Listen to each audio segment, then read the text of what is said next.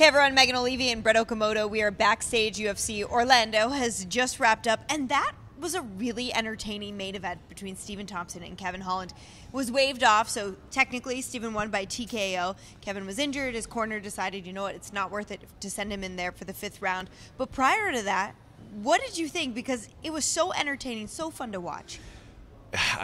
I mean, Kevin Holland has really taken over that Donald Cerrone kind of role. We'll probably be saying that until, we retire from this sport, Megan. Like, we'll be using that Donald Cerrone sort of description over and over again, because he's really just set the template of a guy who just went in there and fought, almost to his detriment sometimes, some of the fights that he would take. If you're talking about a title picture, but it didn't matter because he was Donald Cerrone. I think that's now Kevin Holland, right? Is that the just the frequency in which he fights and the type of fights that he has is going to mean more than the actual results.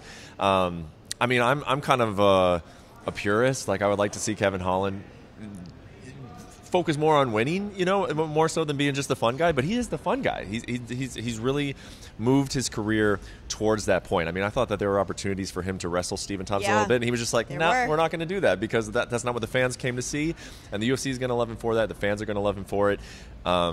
It is. I think Kevin Holland is going to be one of those guys who ends up taking these fights and we're like, what is Kevin Holland doing, man? He's like stacking the deck against him, but people are going to love him for it. So he's going to have a fun career because of that. I really like that comparison. I think that makes so much sense. On the flip side of this one, Stephen Thompson comes into this almost 40 years old. As John Anik says, he's 40, he's a man. He's about to be in February, I believe it's his birthday. And he's got some interesting wins in the division. He's got some interesting potential matchups. But where really do you see him in 2023? I think he needs one more big win, and I think that's what this victory set up. It was a fun fight. It was a fight that we're going to be talking about. It keeps his spot in line. He was already number 6, and he's got wins against other guys who are in the top 10. So he still has that sort of resume. He's not right there in terms of getting a title shot right away. But we say this about Stephen Thompson all the time. And yes, he is going to be 40, but probably by the next time we're talking about him, because his birthday is in February. But he hasn't lost any speed, and because of his style, it's so unique, he could be a potential bad matchup for anyone in the division. So I think he's one fight away. They put him in a big spot. They put him on the right card, and all of a sudden he's going to be right there for one final shot at title. And I mean, we just talked about this with Glover Teixeira in 2021. The guy won a title for the first time at 42. Right. It's possible. It happens. And Stephen Thompson is that unique guy that can create problems for people. A lifelong martial artist who continues to try to work on areas not only where are his strengths, like striking, but also where he has weaknesses. So it'll be interesting to see what the new year holds for both of these guys and what division Kevin returns in. Yep. But I want to talk about the co-main event, because Rafael dos Anjos really set a record here. He's got the most octagon time ever within the organization's history. Over 8 hours competing in there. Somebody wrote a tweet like, imagine doing an entire workday fighting for your life. And that's essentially what he has done. Yeah. Still remains one of the kindest guys in the game, and really used all his weapons to become victorious against Bryan Barberena. Yeah. And I think he was kind of funny. I was like, what a storyline that is, like, because he brought it up after the fight. That 7 years ago in this building is when I beat Cowboy Cerrone, defended my title, and then I was supposed to fight Conor McGregor. I was like, oh man, what great. And he was like, yeah, I didn't even realize that until recently. That was not the plan, but it all just kind of fell into the lap. It's a really nice narrative. This was a really important fight for Dos Anjos.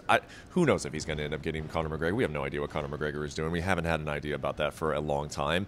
But I just hope that the UFC can give RDA something that gives him some type of direction, because he is in a tough spot, Megan. I mean, we've seen this story. We've seen him go up to welterweight. He made it to the best of the best, and that size difference was big. He fought Kamaru Usman, he fought Leon Edwards, he fought Colby Covington. Those were tough fights for RDA, and I think they're going to still be tough fights for him. I asked him, are you going to put on some size, bulk up this time for welterweight? He's like, I'm 38. How much size am I really going to put on? Like, it's not going to happen. I'm not going to put on a lot of muscle. So I can't get invested in his run at welterweight. Okay.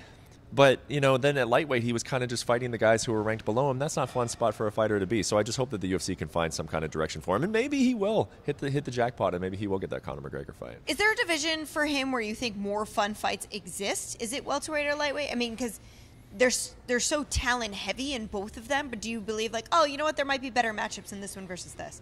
I mean, maybe welterweight, and then you don't have to see him cut all of that weight. Right. He really does like to compete at welterweight because, I mean, he's cutting weight to compete at welterweight. Guy, yeah. He cut a lot of weight to be a lightweight. So I would say probably welterweight, but it's tough. It's tough, because as much as RDA is beloved, let's be honest, he's not like he's really not one of those guys that I think a lot of the other kind of big names look and say, oh, I want to fight RDA. He's not like looked at as that money fight, but because he's like a sweetheart, like you say. And he's so many skills.